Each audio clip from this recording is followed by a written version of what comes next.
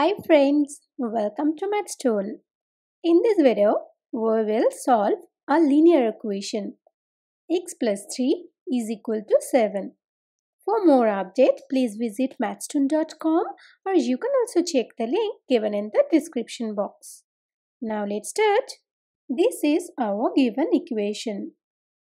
Now, to get the value of x, we will subtract 3 from the both sides.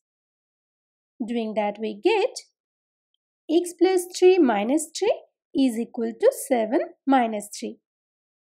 As 3 minus 3 is equal to 0, so after simplifying the left hand side, we get x. And in the right hand side, we have 7 minus 3. So finally, we get x is equal to 4. And this is our final answer. Thank you for watching.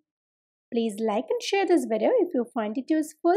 Leave your comment in the comment box. Do not forget to subscribe this channel. Please hit the bell icon to get notification of new videos.